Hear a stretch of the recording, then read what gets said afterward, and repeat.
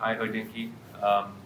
My name is Ryan Krakofsky. I'm a technology and innovation coach at a primary school here in Hong Kong.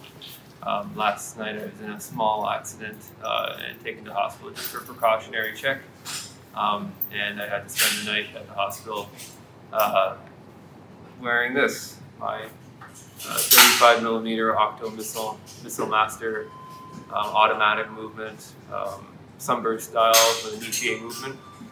And I spent the night staring at this watch and absolutely loving it, and thinking about how much this watch is going to remind me of this moment in my life of being in my first car accident, and luckily, not getting hurt too badly, and making it out all right. So I want to remember this watch and remember all the wonderful nurses and doctors here at Princess Margaret Hospital, Hong Kong.